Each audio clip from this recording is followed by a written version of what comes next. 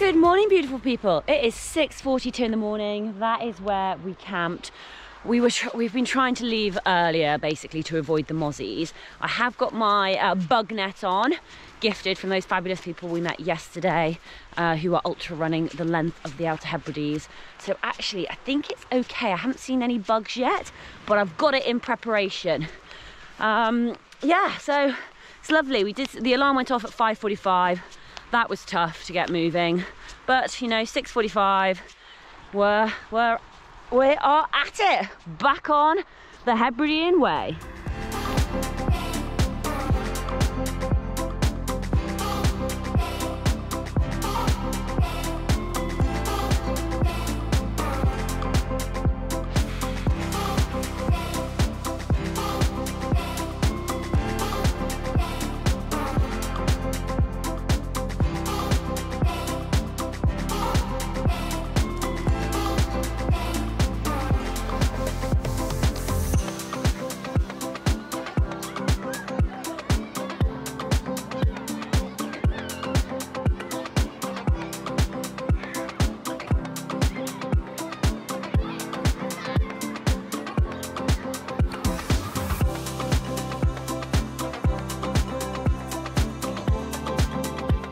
"8:20 in the morning. We've done almost 4.5 miles, and on today it's the majority at the start is all road walking. We had that nice little beach section, which was only, you know, 0.3 of a mile or something.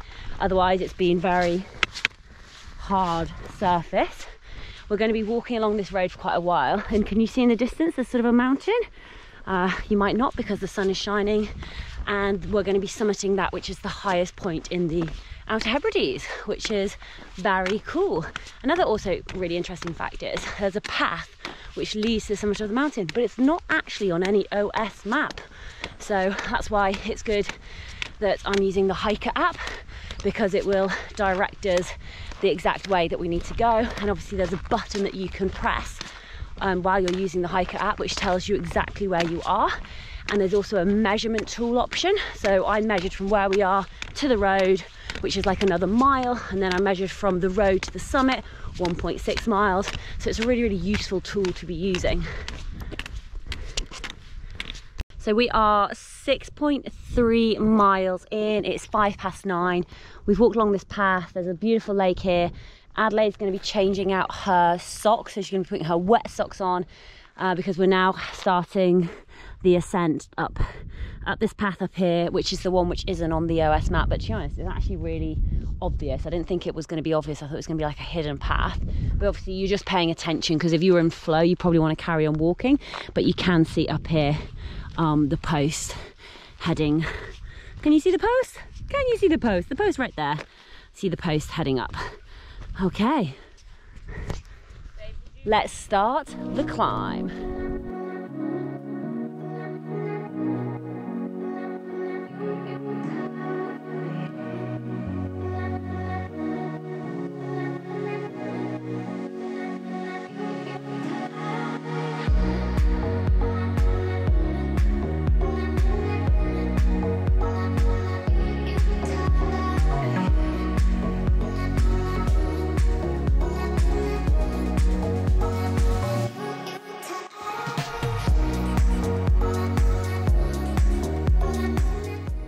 So we have just reached the summit, and this is the trig point. We've got the cairn over there. Now, I said before that this might be the highest point in the Outer Hebrides. I think that was a lie. I think it's the highest point on this island, to be honest, because if you look over there, those mountains look higher, and then those mountains look higher as well. But if you look sort of straight ahead, we're going to be descending down this way, and out in the distance you can see one of the causeways which we're going to be following. So there's basically when you're walking in the Outer Hebrides, there's 10 islands that you go through. You're going to take 2 ferry journeys, and then the rest of the connections to the islands is via causeway. So yeah, just good to know. But hello trig point, hello cairn, and then direction down.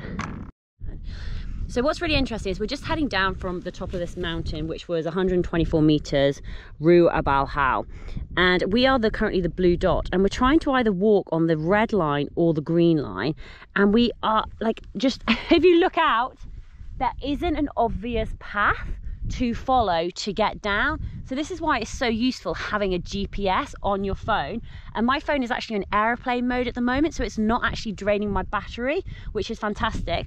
There's also, can you see on here, there's where the blue circle with a tiny triangle on top. That tiny triangle shows us which direction that my phone is pointing. So at least with this, I know that I can point it this way. We're probably going to go about another 5 meters, and then we're going to be on the approximate path that we need to follow to get down and descend to head down to the causeway. So we're walking on this next stretch of green.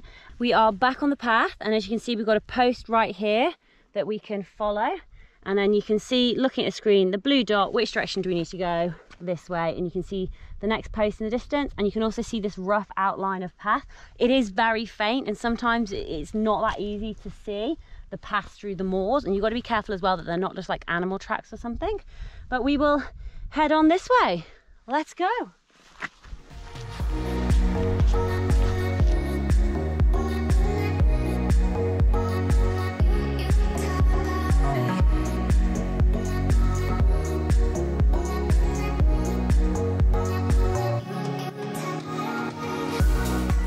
We were doing so well, walking along, following a path, following the post.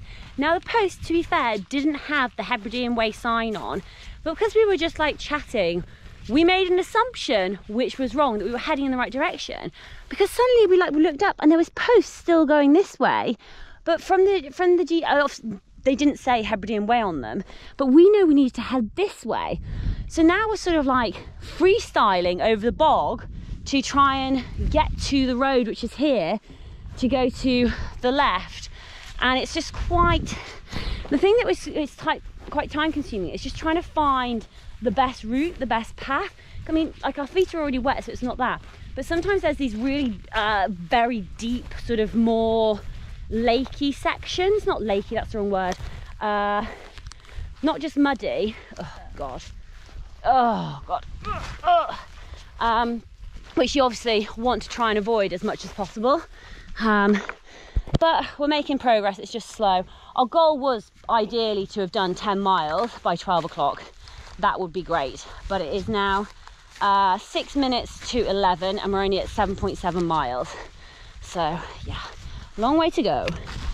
That last section was very confusing. We actually came out by this gate, but then, oh, so maybe the post would have carried on round here.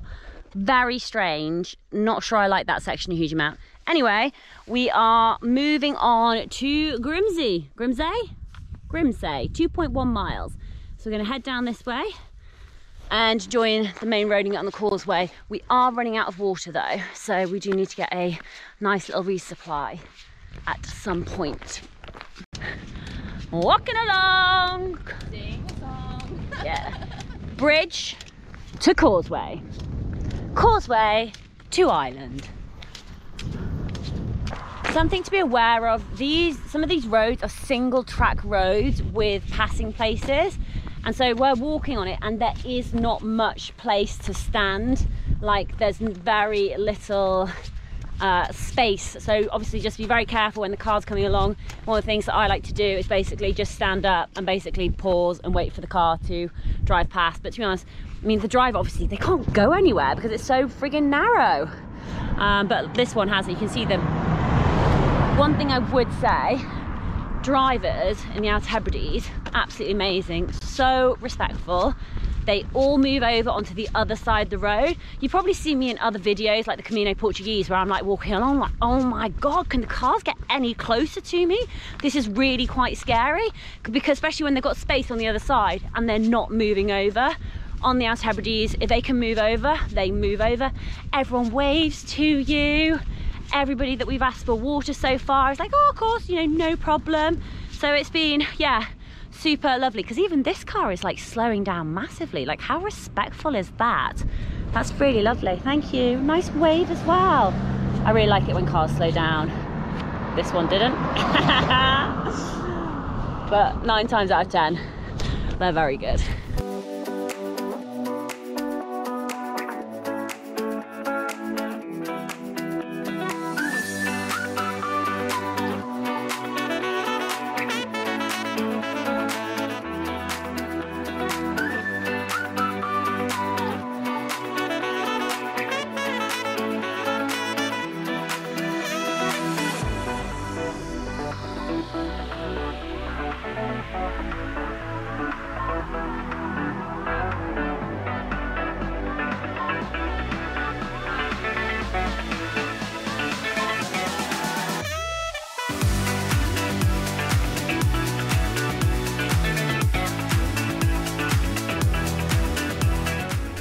We finished the causeway walking and the road walking section, and after stopping for some lunch and drying our tents, we are now back on the moors, and the sun has just been beating down. It is blue skies.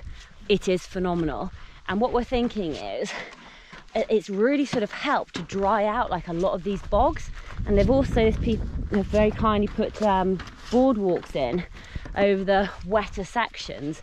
So fingers crossed, I don't want to jinx it, but this has been very pleasant walking so far. No wet feet. I mean, it's still, it looks boggy, but it's quite sturdy. So yeah, I mean, just incredible views all the way around us. What a stunning, stunning, stunning day. It is 2:37 in the afternoon, done 24,503 steps. So around 13 miles. So yeah, we're doing okay. Doing okay, team. What's really good on this section is what they've done to sort of build up this walkway down the centre is they've dug sort of a trench on one side of the walkway and a trench on the other side of the walkway. And what they've obviously done is dug it out to build it on here to make this a path which is out of the bogginess. And so you can sort of see how it continues on down, which actually makes walking a hell of a lot easier. Yeah, so you know, very easy to navigate when you know you're on the path. Feet are dry-ish. There are still sometimes little muddy sections like this, but again, not too bad at all. So we've got about 2 miles to go, and I'm hoping that we get to the roadway by about 4 o'clock. That is our mini goal, and how we're breaking down the sections. We're now making a transition from sort of this the soft mud boggy path to a pebbly stone path, and you can see sort of how far it carries on. So sort of down here, then swings around to the left before going around the corner. So yeah, slightly different way of walking. Feet are not going to get wet on these pebbles. A little bit harder on your feet, but we can deal with that. Hey team, so just finished the last section. I just want to show you, so what we do, I've come into the Hiiker app here, and I'm going to press this button on the bottom left, and you can see where the blue dot is. So this is where I'm currently sat at the moment. So we've got this tiny little section to where the yellow is, which is going to take us to the road. Now at the moment, currently at the bottom is the measurement mode is on. So I'm going to take that off by clicking on the cross button on the bottom right. Now the line's gone back to red, and I'll just bring my knees together and I can zoom out and you can see where we are. Now I just want to measure the next section. So what I'm going to do is I'm going to click on the plus button on the bottom right hand corner, and you can see the second box down, it says measurement tool. So we click on the measurement tool. I'm going to zoom in. I want to click to where we are. So click on the blue dot, and I want to see where we want to get to, which is all the way up here by this flag. So I'm just going to click down there. That's the finish. Now, because I clicked on that flag is like stage 7. So Hiiker actually breaks it down into individual stages, but if I just scroll that bit down, you can again see on the bottom the measurement tool, and it's telling us that we've got 8.5 miles to go. Roughly it's going to take about 3 hours, and it also says it's about 522 feet of elevation. So that's just something to bear in mind. So that's just super useful for me as well. Okay, we're just here in Loch Maddy, Shoreline Gallery. So the path takes you round across the moor and across a wee stream, and you'll come out at Langus Lodge and come round, and there's the standing stones, and the track comes round over the side of the hill and drops down into Langish woodland. So there we've got Hercules the bear. Oh, cool. So that's worth a wee detour. Yeah. And if you're looking for somewhere nice to camp, we go through, we've got like a mini rock cutting or like a mini Grand Canyon. Oh, amazing. So you come, well actually the path that you'll be taking rises up just above that at the quarry. Yeah. And then just along here there's a wee slip. It's really pretty there. Oh, perfect. So that'll be a good wild camping then. That would be a nice wild camping spot. Yeah. Oh, brilliant. If you don't make it all the way into Loch Maddy. Yeah, I'm starting to think we're not going to make it all the way over there. So this might, yeah. So this might be a good perfect place. So. Oh, fabulous! Thank you. It's 4:15 and we are sort of quite desperate for water, so we popped into Shoreline Stoneware Pottery and Gallery and just got chatting to the lovely lady who runs it, and she gave us all that information about the map. And I'll just give you a quick little demonstration of what they've got in here. But like, look at these colours and these paintings. Like, how amazing is this? They also have all this ceramics as well. Incredible. Sell loads of stuff, which is beautiful. Yeah. Like the traditional oil burners. I was going to say, I'm going to have some of this fudge as well, because this is incredible stuff. Amazing, thank you. The laughing you're hearing in the background is Adelaide wetting herself, because I thought there was midges. Oh, I thought it was midges coming at me, and so I put my my headnet on, but apparently there's nothing here, and actually I can't really see, and it's like 40 degrees. Okay. She finds it hysterical. No more sugar for you. She's on a sugar high. We just had fudge. Okay, let's get walking. The trail is waymarked, but I just wanted to show you this as an example. So we walked along this trail all along here. It's super clear of where we're going, and we can see a marker there, a trail pole there. But the question is, are we going up to the left or down to the right? And then this is when having GPS becomes really helpful. You click on your GPS, 2 seconds later, it shows you location, and we know we need to head down to the right, which is great. Lead on, Adelaide, lead on. Ooh, yeah. So we're doing the hike on the cheap, looking to wild camp in most places, and if we were going to stay in accommodation, we'd probably look to stay in a hostel more than anything else. But if you did have a larger budget, there are a lot of what look like very nice hotels and restaurants, which are, oh my god, it smells amazing. It smells insanely good. Wow. Oh, we're just going to stand here and smell. But yeah, sorry, so what I was saying is basically there's lots of different options. Like, this is right on the Hebridean Way. Boom, you could stop off here. I mean, that would be incredible. That smells amazing. Okay, we're gonna have to walk past this pretty quickly because we're not staying here, and we've got some sort of like, or I've got some sort of like tuna pasta meal for dinner. Yeah, onwards. Hold on a sec. So just walked through the forest to see the bear, and ready in 3, although Adelaide's in the way. Shift your booty. 1, 2, 3. Here is the bear. This is Hercules. Let's read about the bear. Hercules, 1974 to 2001, went missing on 24th of August 1980. Found North Use September 1980. Carved by Ian Chalmers. There's the bear. And size, Adelaide, can you hold that bad boy? I'm 5'9". Okay.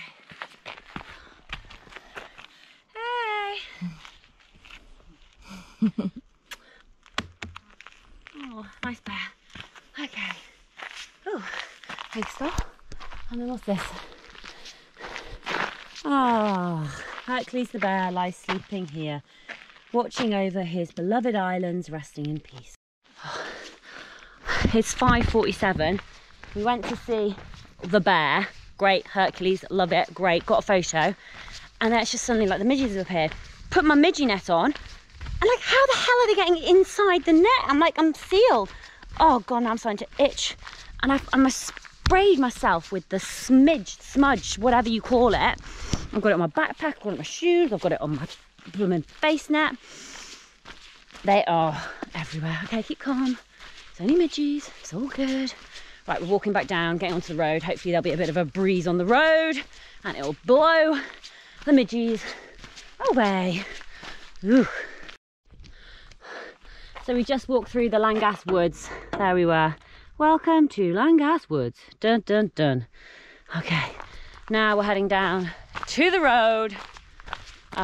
This is a bit of a long road walk now for about 5 miles, but on the road you've obviously got the road, but there's actually a path on the left hand side that you can walk on as well. So I'm just hoping it's a little bit softer than tarmac. I just can't bear to see if the midges are still there or not. Okay. It's 6 p.m. now, and where our goal for today was Loch Maddy, which is 5 miles away, 5 mile road walk, or you know, semi road walk on tarmac. However, we don't think we're quite going to make it, so we are going to walk, and we're just going to keep our eyes peeled for a nice wild camping spot. Hopefully with a bit of a breeze, nice and flat. That's all we ask for, and 4G would obviously be great as well. We've just done a mile road walk down the road, and I don't know if you can see the sign, if you can zoom in. Loch Maddy, 4 miles. So from this point on, this is when we're keeping our eyes, because we're going away from the road, this is when we're going to keep our eyes peeled for our wild camping spot. Fingers crossed. Oh my God, fingers crossed. Let's go. So we've come up that sort of like steep bit, and we're looking down ahead, and basically all we can see going down, and you can probably see this as well, is fences. And so we're just thinking this is literally the first place that we have come to which has got any semblance of being an okay wild camping spot.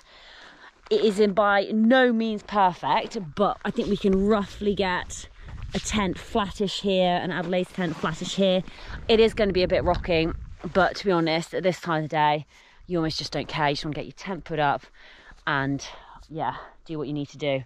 So yeah, let's go. 6:28. Let's put the tent up and get in the tent ASAP. What's going on? They got into my hole. Oh no, I think you just have to kill them when you're in there. There they are, the little blighters. Okay. Fuck, I've now got to get into my tent. Okay, right, time to get into the tent. I've done a very quick wee because I will not be leaving this tent. 6:38. Right, let's just get the hell in here.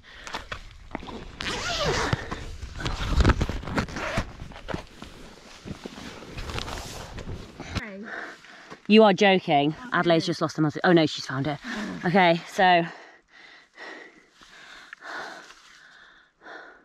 Fuck me, go away, you forest. I think to buy more body spray. I think I'm okay. Oh, I don't know if you can see out there. Can you see them? Okay. We've got a few inside, but team, we have done seriously well. Okay, anyway, little update, 6:39, so 6:40 in the evening, 36,325 steps. Wednesday, 31st of August, 17, oh my God, itchy head, 17.6 miles. Although when I do it on the GPS, it's normally like an extra 2 miles. So, oh God, okay. Right, let's just